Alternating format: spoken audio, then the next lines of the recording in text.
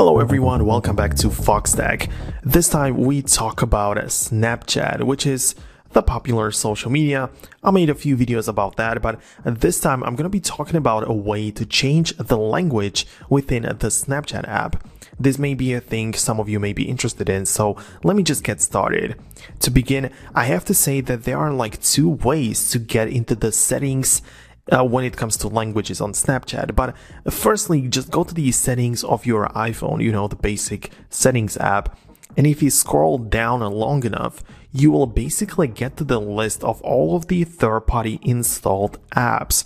They are sorted alphabetically, so Snapchat begins with the letter S. We have to scroll all the way to the bottom, and here is Snapchat.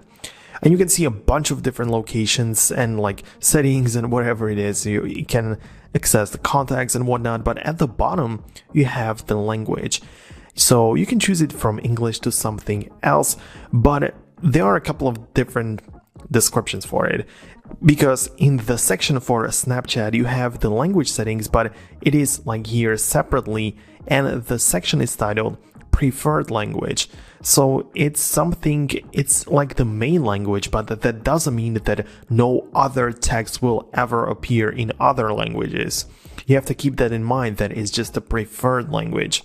And if you click on it, you can see another small description. So Snapchat will use the first language that it supports from language and region settings. You can select a different language for Snapchat to use if you prefer.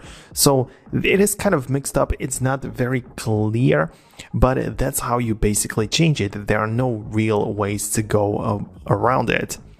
I also wanted to point out, because you can still go ahead and open up the Snapchat app, and you have to log in and all the stuff. So let me just show you an iPhone which is already logged in with the Snapchat app. So here it is.